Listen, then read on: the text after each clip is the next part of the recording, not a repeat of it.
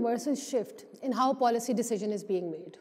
You've all heard the phrase data science, but do you actually know what it means if you haven't formally been trained in it? Let's take a step forward.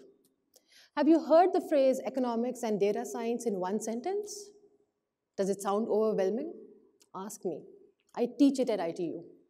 In fact, I designed an undergraduate degree program, the first of its kind in Pakistan, I might add, that incorporates elements of data science in an economics program. So why am I talking to you about this? For the simple reason that we need to equip the future generation of homegrown policymakers to make more informed decisions. This is easier now, given our ability to analyze massive amounts of data in a shockingly short span of time. We are all data scientists in our own right, irrespective of our occupation or training. Heck, ancient Egyptians were data scientists when they used census data to enhance tax revenue for the state. And while I'm on the topic of taxes, let's do a quick show of hands. How many of you are tax filers? I'm going to quickly note this down and let the government know, but relax, I'm kidding. I'm a trained economist. That means that I have answers to important questions about your human capital, wealth, and income. What this really means is that I need to validate each answer with information and data. That is the only way folks understand what economists do and say. So while it's easier to say that income increases with education, I will be taken a lot more seriously if I say instead that the median income in the US of households headed by a college graduate are 4 times higher than that of a household that's led by someone who hasn't finished high school. That's an extremely powerful sentence. It's an extremely useful sentence. And this puts policymakers on a stronger footing when they advise subsidizing the cost of college education or warn against debilitating student debt. Can I say that Pakistan has enough well-trained economists who have access to such high-quality data and can hence offer such policy prescriptions forward? No. On all accounts, no. So then we have a problem. And like most problems, the answer to this one too lies in education. There is a global recognition of the need to revamp how economics is thought and taught. Winners of the Leontief and Nobel Prize, along with leading academics of the world, are coming out in troves and saying, our curriculum and way of teaching economics is out of date. So these folks are collaborating across various international forums. They're rewriting theory, they're revisiting theory, rewriting textbooks, and rethinking economics. I am taking this one step forward. I refuse to just sit and keep talking about the problem. I am trying to address the larger issues in economics by offering an undergraduate degree that is aware of these changes and debates. I think now is the right time to offer such a degree to our future generations. At ITU, my team of innovators and I are blazing forward, trying to couple 2 seemingly unrelated fields by offering an undergraduate degree in data science with economics. So this degree not only teaches students about economics, it encourages them to critique it and carve a way forward while giving them the skill set that is contemporary, that helps them crack data, gives them the skill to do machine learning, identify patterns, and train algorithms to reach better and more efficient decisions. I think this is one way of ensuring that the future generation of policymakers are geared toward evidence-based policy and look beyond rhetoric. If policymakers, who are usually trained in economics, or at least they should be, get things wrong, more of us could become or stay unemployed, end up paying way more for basic goods and services, or be disproportionately taxed. I don't want to risk that scenario. And more so now that Pakistan has a demographic dividend. There is absolutely no room for error. So we are serious about our future generations, and we are convinced that they need to be global citizens.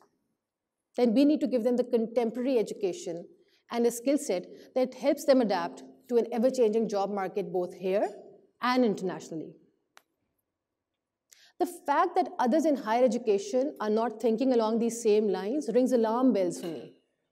But I'm in good company, because MIT and LSE are offering similar degree programs reacting to the exact same things we are concerned about. Policy making and policy prescription in Pakistan has its own set of unique issues. But I'm going to talk about a few that are just the basics. Because here's the thing. If you fix the basics, you're very likely in the clear. Pakistani policies are inconsistent at best.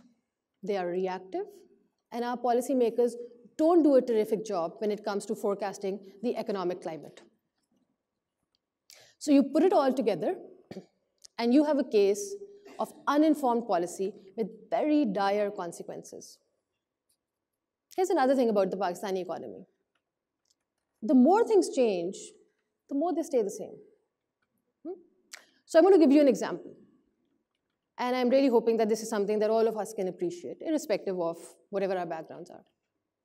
In 2013, when the then newly elected government came to power, Pakistan had $9 billion in forex reserves. That covers roughly 2 months of food imports. 5 years. 5 years of big promises, tall claims, and all-weather friendship later, very recently, in 2018, a new government came to power. And at that point in time, Pakistan's foreign exchange reserves were, wait for it, exactly $9 billion. So why? Why does this keep happening in Pakistan? The short answer is my question to you. When was the last time Pakistan had a trained economist as a finance minister?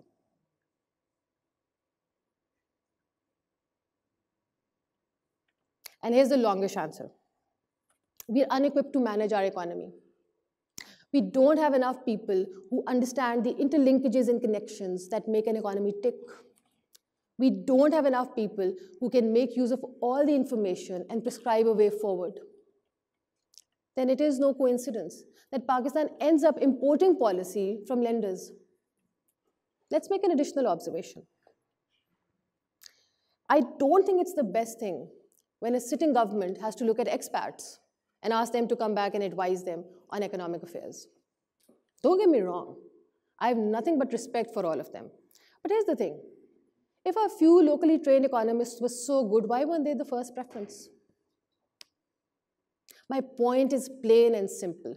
We absolutely, positively need to have an endless supply of trained economists who are homegrown, home-based, and cognizant of local data and its issues. And my undergraduate degree aims to do just that. It aims to provide Pakistan with the economists that she needs and deserves. Offering a new degree in Pakistan involves a lot of hard work and a very steep learning curve. My advice to fellow educators is that you must have qualified conviction for the degree. The fact that I was in a position to plausibly and positively affect economics was perhaps my biggest motivation. Add to that the fact that data science seems to be the most robust and buoyant job creator of the 21st century. But here's the thing.